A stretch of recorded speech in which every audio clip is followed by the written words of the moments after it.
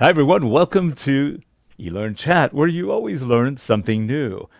Today, we've got my good friend and co-host, Lesley Price, the Scot living in England. She is with www.learnappeal.org.uk. You can also get there by going to learnappeal.com. It will redirect you. Great charity. Take a look at it. They do wonderful work and make Lesley happy. That's all she wants. She just wants to be happy. So go visit the site and help out because really they do good stuff. On the video switcher and mixer, we've got Harold Muliati. And we've got a great guest today, a good friend, John Blackmon, CEO and CTO of Trivantis. Here we go.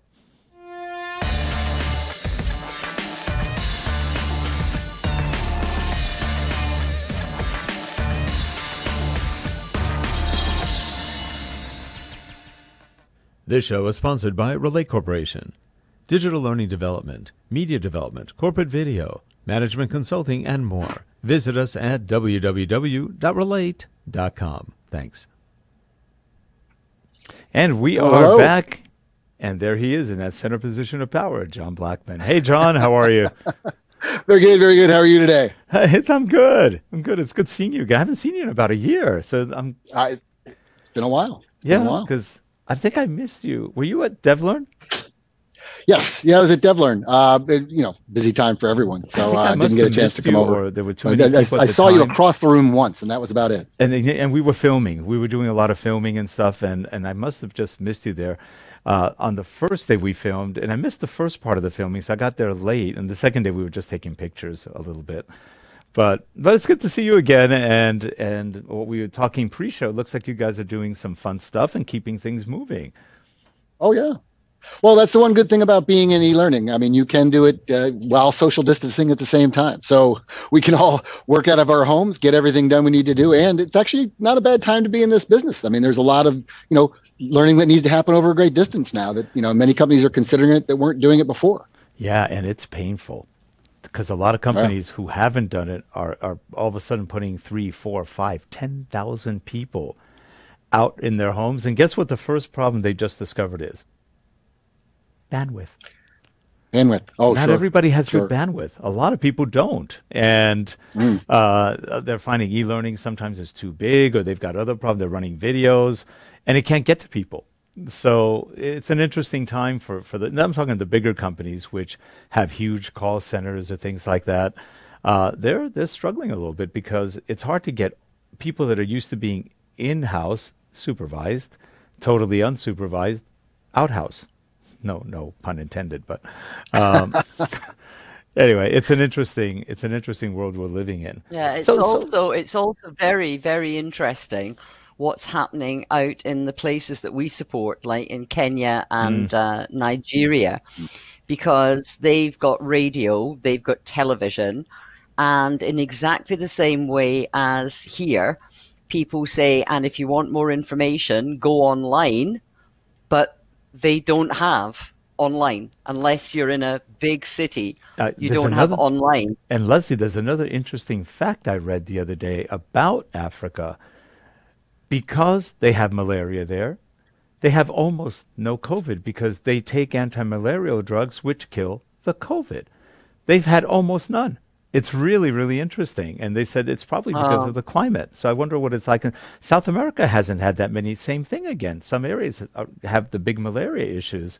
So interesting. That's something they're talking about right now. But it is a problem because they are on lockdown. Yes. And certainly Eric Kamuri has been in touch with me asking if we can get some volunteers to create content for COVID that we can then maybe send out on the SD cards to put on the capsules so that they can access it offline. Interesting. Because they simply can't go online. Not at all. Yep. Anyway, well, John. it's everywhere. It's not. I mean, we say that, but my daughter is a school teacher, and the classes are going online, and she has a lot of her students that don't have any computing or any bandwidth at home, and so they are literally sending buses around with Wi-Fi to the neighborhoods in the area, Interesting. and they have to give Chromebooks to the students. And so they literally, the county has been giving Chromebooks out to the students and then going around with a bus and Wi-Fi, and the students will sit in their home and get Wi-Fi off this bus that's going around. So it's almost becoming like a WiMAX thing where everybody, the cities are offering the WiMAX to everybody. And usually you don't get the best bandwidth, but it's better than nothing. Better than nothing. Wow. Anyway, John, so what's I'm sorry, Lesley? No, I was just going to say also schools and teachers. I don't know what it's like in the United States, but certainly in the UK, 10 years ago, we were really starting to make progress. And then the government said, we're not funding it anymore. The kids can all be in school. They don't need it.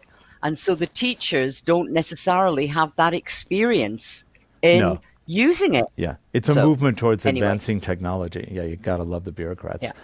Anyway, hey, John, tell us what's been going on. What's new? I think you said CenarioVR. Oh, you're doing something fun with CenarioVR. Yeah, absolutely. So, it's been quite a while since we've talked, and, a lot of new things have come into CenarioVR.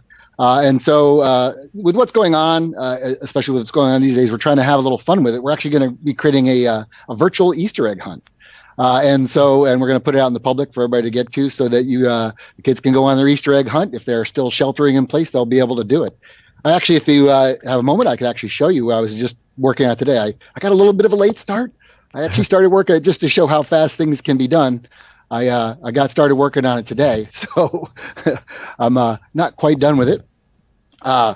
But I'm going to have it out before the day is out, and we'll have a virtual Easter egg hunt. So very cool. Literally what I did is I took the camera out this is my front yard, by the way, and took a camera out in my front yard. We have a few of the new items that are in CenarioVR here over to the side. So we have what are called fixed items. So these are items that are fixed in your field of view. So no matter where I look, you'll see that these items over here stay in my field of view. So they're kind of like a heads-up display. Yep. So you can, no matter where you turn, you can see that heads-up display is there. I also am showing some variable counts here. So I'm showing you the number of eggs you have. And then as you find the eggs, they pop up in the basket. I also have a timer object, which is another new object, which tracks how much time you've taken. So I only give you 30 seconds per screen. So on this one, I've got eggs hidden in various areas throughout here. And I'll go ahead and put it in preview mode to give you an idea of what happens here. So you can do some fun gaming now with this. Oh yeah. So it's counting it down as I see it. Excuse me? She's hunting. I said I saw a purple egg. Yeah, and so as I get an egg, you'll see it disappears and it pops up in the basket. And if I get an egg, another egg pops up in the basket. So I go around and look for the eggs. The eggs pop in the basket as I go. It keeps counting the eggs down here. Of course, I'm going to run out of time because I talk too much. 7, 6, 7. No, I ran out of time. So it's going to switch me to the next one. And now I have 8 more eggs in the backyard and 30 seconds more to find those. But you see, it's just kind of a virtual Easter egg hunt. You can play it in the browser. You can also play it in a VR headset using controllers. So lots of cool stuff you can do. So when I said you were hopping around, I wasn't kidding. You really are hopping around up there. You're the Easter rabbit. There you go. I love it. Yeah, I think I'm actually going to throw a rabbit in here somewhere, kind of an extra credit thing, something like that. That's a lot of fun. That's really fun what you're doing, and it looks really simple the way it's just working. It's just working. Absolutely, yeah. It's pretty simple. I mean, you throw the eggs in. The eggs are just these individual eggs, and you put actions on those eggs. When you click it, hides itself, shows the found one over here, adds to the count, and then it'll jump to the backyard once you find all 8. So we have a little conditional branching there. Very cool. Okay, so if you're watching right now and you see what this does, he's making it very easy. And I know, John, he doesn't do light, and mirrors and tricks. I mean, it's usually that easy. So that's actually pretty cool. Yeah. Oh no, I literally took these pictures about an hour and a half ago and then just started putting this together real quickly. So nice. It doesn't take much to put it together. Yeah. Yeah, and I don't smile that much when I see software. It's like, yeah, what now? Sure, whatever. This is cool. I like it. So. Yeah, it was just fun. One of our staff came up with the idea to do it. I said, all right, I got to do it really quick because I have to have it ready for this weekend. So nice. But that's actually when you think about it, with especially with younger children, that actually also helps them gain skills about how to use a mouse or how to use their fingers or on screen. Yep. So it's not, yes, it's an Easter egg hunt, but you're also actually helping people learn how to do things, not just find the Easter egg, if that makes sense. Right. Absolutely. Absolutely. Do you have any programs for school kids and stuff like that where they could learn how to do this and actually create some of their own games? I don't have anything particularly for school kids, but yeah, I mean, I have some video walkthroughs of how to do things. So certainly, yeah, we offer things, discounts to schools and so forth as well. Because that'd be cool. Because especially in today's day and age, where the kids are pretty darn bright with computers, and they're pretty bright with gaming and VR. I could see this as being a great way to teach kids, the basics of the fundamentals of VR. And have them create games like this. I mean, like you said, you did this in about an hour and a half, and it's pretty impressive. It looks polished, and it looks like, wow, that's cool. It's easy. Yeah, it's not bad. Imagine teaching kids variables. Yeah. Another thing I just wanted to show. Now, this is our test environment here. I wanted to show some of the new stuff that we're working on that we will have coming shortly. And this is 3D object support. So kind of a cool stuff. So we have 3D objects, and these are fully rendered 3D objects that you can now put into CenarioVR. You can rotate them and put them at any angle. And those 3D objects can also contain animations. So, for instance, this is a breather mask, and it has a built-in animation on it. That animation actually shows the blow up the exploded view. So within CenarioVR, you can actually call out that animation. So I've actually set that animation into here. You can actually call out that animation, right? That's in there, and you can play that animation. I'm actually doing that on this button right here. So on here, I have an action. If I click on that, I'm actually going to animate that with that 3D model animation. So if you want to see what that looks like again. Yeah, that sounds cool. Yeah.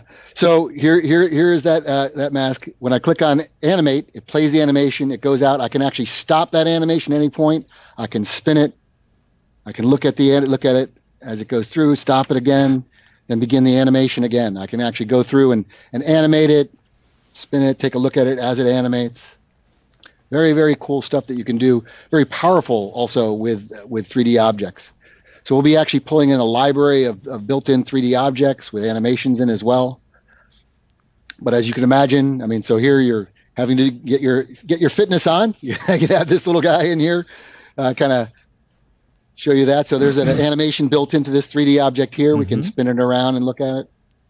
That's nice.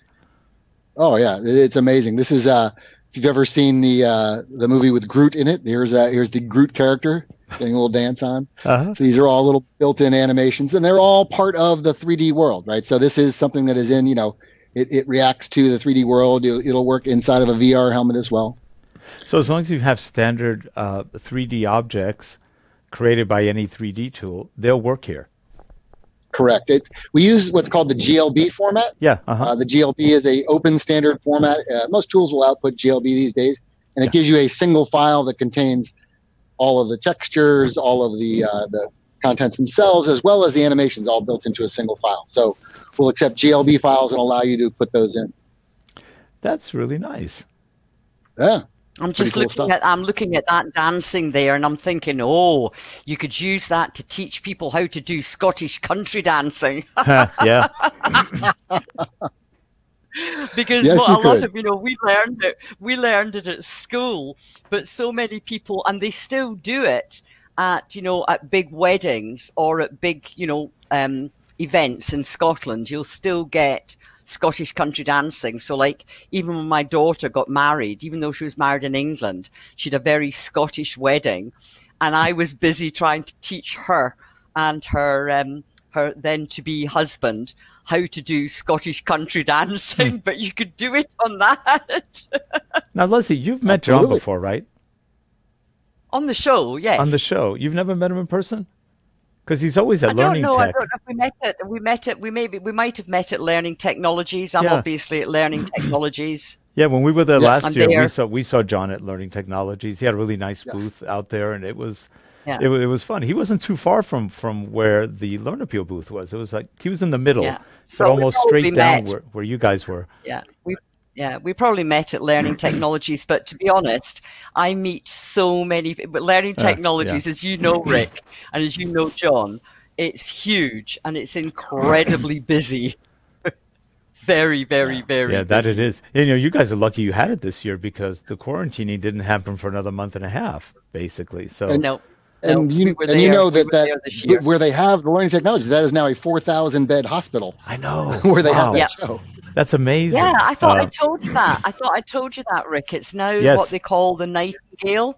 Yeah. So where you walked in, the front door. Yeah. That, you know, over above that now, it doesn't say XL anymore. It says NHS Nightingale. Wow. They're not gonna keep that permanently. I hope they eventually go back to okay. And I think if I recall correctly, John has some Scottish in him. I do. Yeah, you do. That's what I thought. So you guys have that in common. I think maybe one day we should get John to do it on some sort of dance. That would be fun. But another time. Another show. It's not going to make for very good video. So that's really neat, all the stuff that you guys have been adding to the Cenario VR.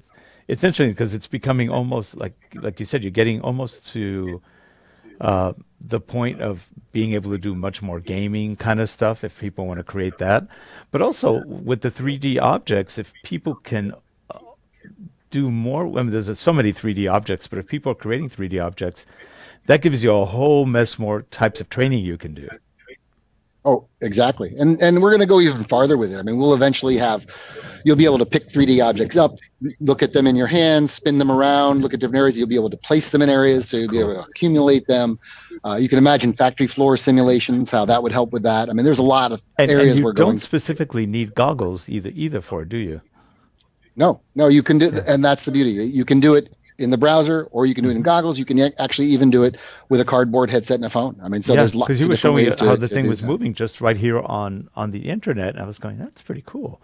Yeah. I mean, what I was thinking was when that mask was coming to bits, I was thinking, now to me, you know, being a bit of a gadget person, I like to see how things work.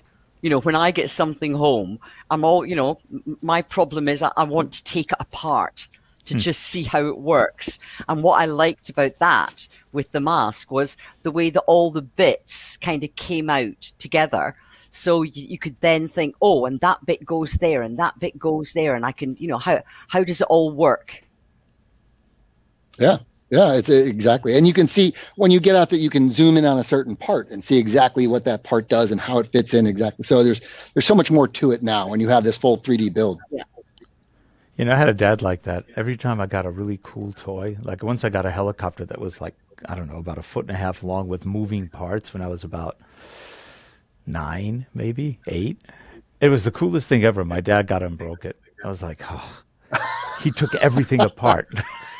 I was like, and then couldn't put it back together. Two extra screws sitting down there. How'd those screws get there? I don't know. He was an engineer at heart. I mean, he built a lot. He built speaker systems. He did all sorts of stuff. But when you gave him toys, it was like, oh no, he's going to break. Yep, he broke it. Yeah. We had an IBM Selectric.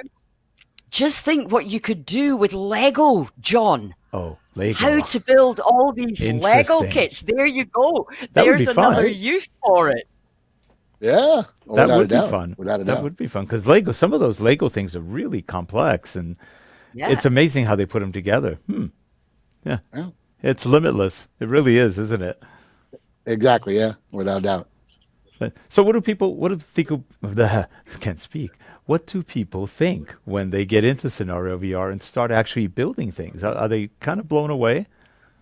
Yeah, most people's impression of, creating VR is that it's going to be, super expensive, very hard to do. Yeah.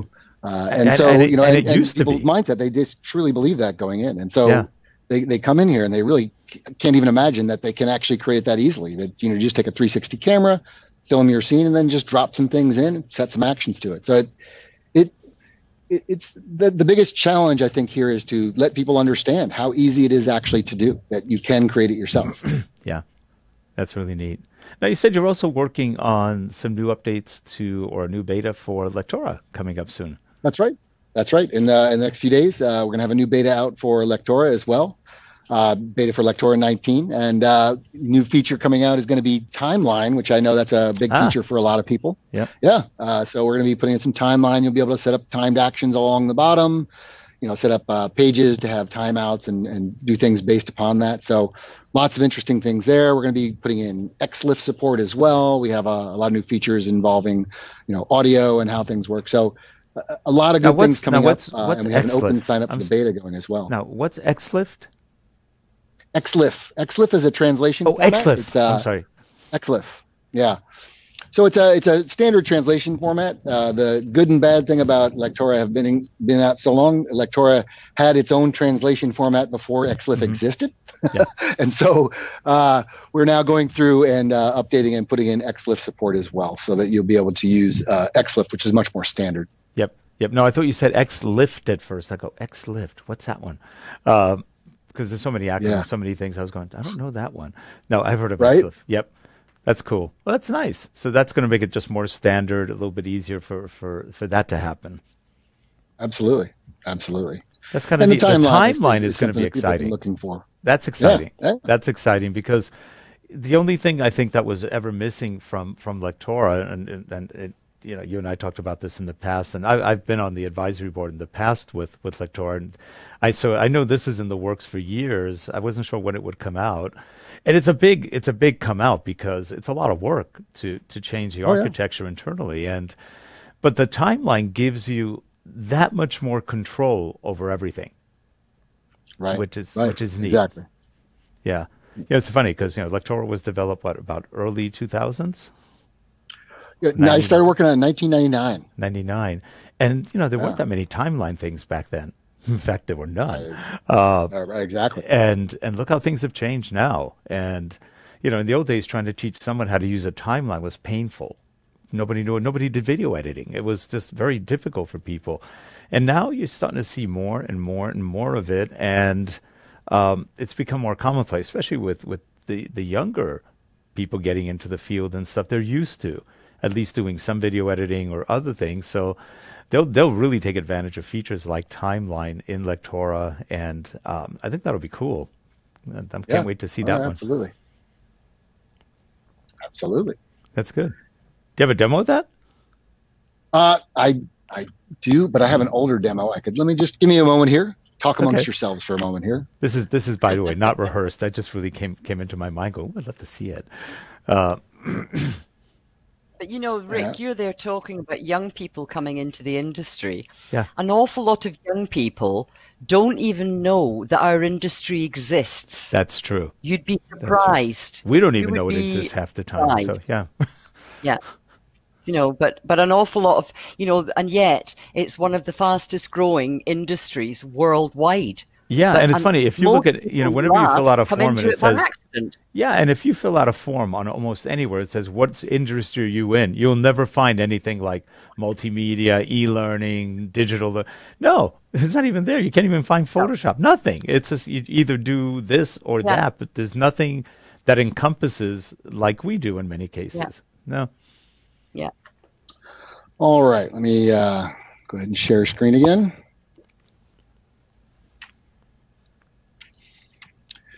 Okay. So here we have a template, a course template. This is one of our standard course templates that come in. We're also updating all of our course templates, so we're going to have all new course templates for you as well. But this is one of our existing course templates. And as you can see, this is an early build, so I don't have even what's the latest that's going to go out on beta. But you'll see down at the bottom, you actually have a timeline and a way to add in timed events. When you add those timed events in, I got to get this little screen out of the way.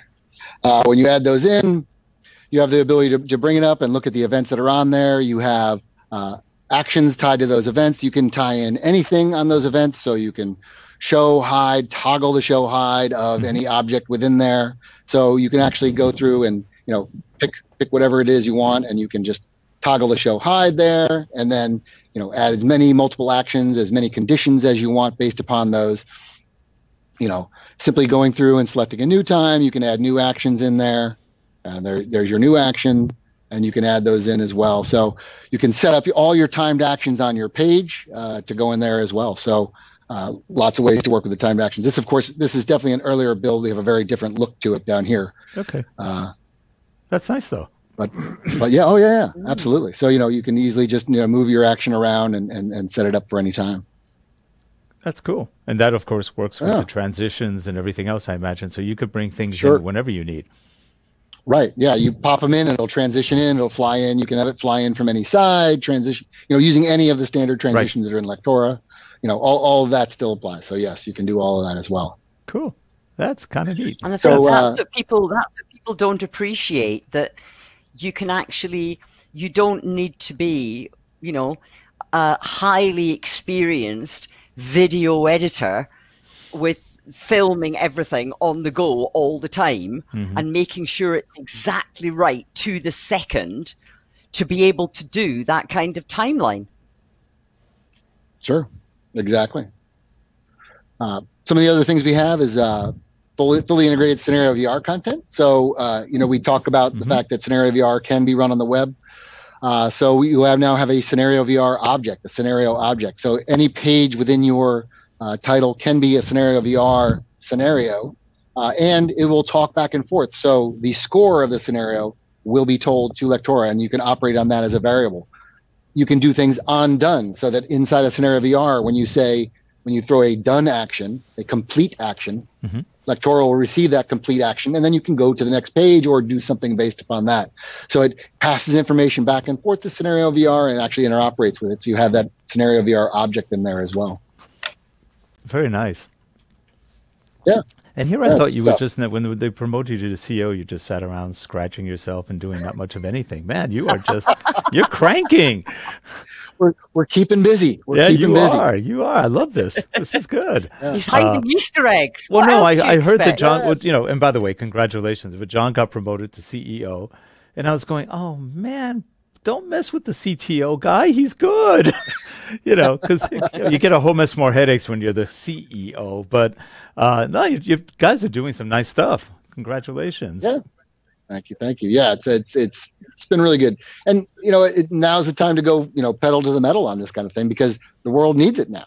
Now is the time. It's interesting, but we do. Boy, do we. Now, if only you could come out with a sanity meter, something that just makes you not insane anymore. That would, we got to develop something. Just press a button and now I'm back to normal. Thank you. Wouldn't that be nice? But anyway, that would be nice. We're not there yet. But this is nice. You're really doing some. But for my title, John, I'm a CCB. Okay, what's a CCB? You work out what's Chief Cook and Bottle Washer. Yeah. Okay, there you go. That's a CCBW. Pretty much everything. That's a CCBW. Yes.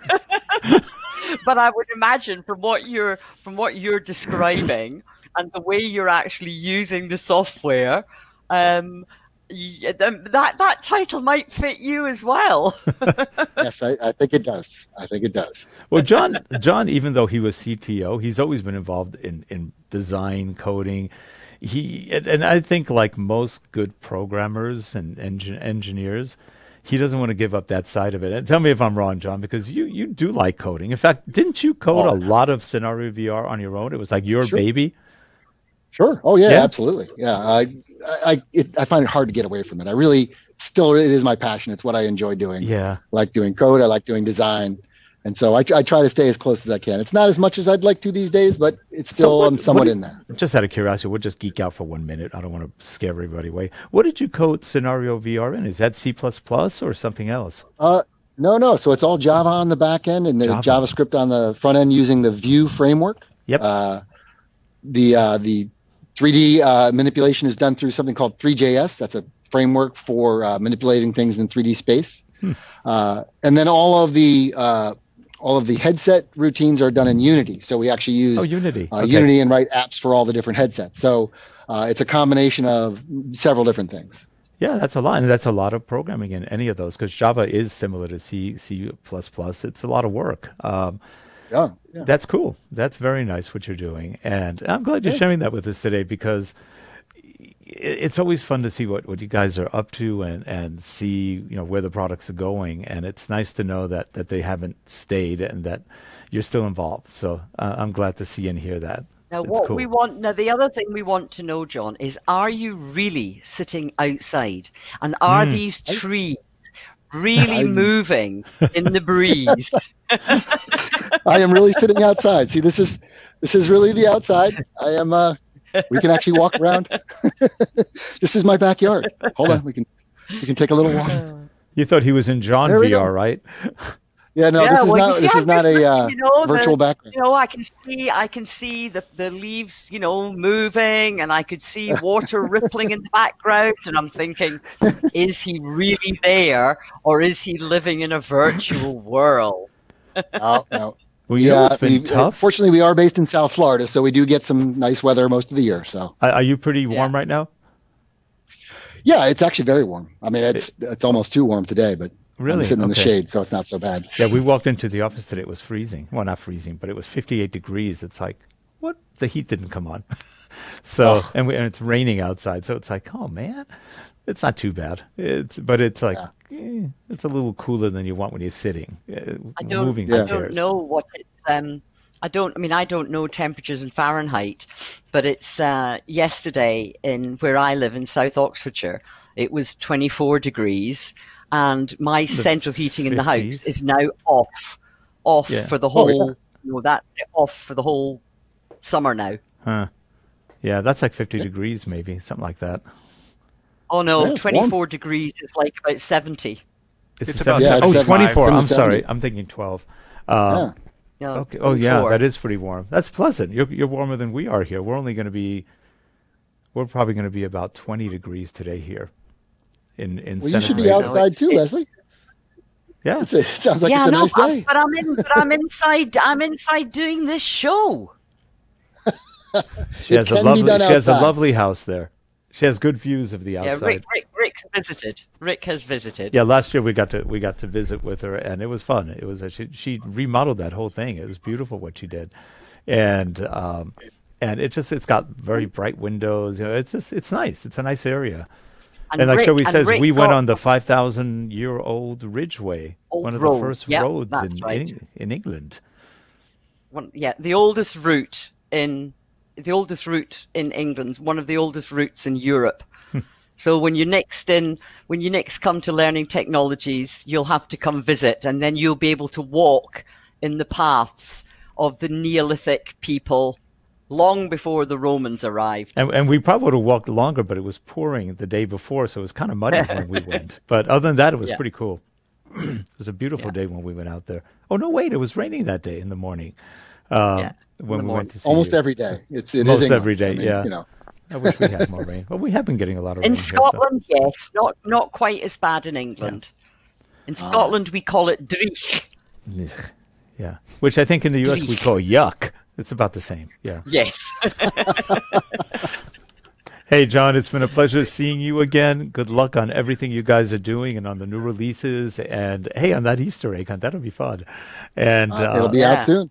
That's cool. And I'll look for the link, and I'll let my daughter know, because my daughter is a primary school teacher, and so she still keeps in touch with a lot of the kids, even though it's school holidays. Yep. She still keeps in touch with the kids and their parents. Well, that's right. This week has been, I guess, spring break for a lot of kids. A lot of people are off right now, so that's sort of interesting. Oh, in the UK, they shut the schools down 2 weeks early. Yeah. And same here. Yeah. We're shut down at least through end of April, and they're talking end of May. I feel sorry for the parents who have little kids now. Yeah. Not fun. But anyway, John, hopefully next time we see you, it'll be outside of our prisons and back in the real world. So, that sounds like a plan. Hey, have a good do one, that. and we will post this out later today and put links on so people can go and take a look at the products. So, okay, great. Good job as always, John. Okay. Take care, and if you're watching the show, please visit Trivantis.com. It's down below on the show notes, and take a look at some of these products. I think you'll enjoy. Have a good one, everyone. We will see you next week on eLearnChat. Bye-bye. Thanks. Thanks, everyone. Bye.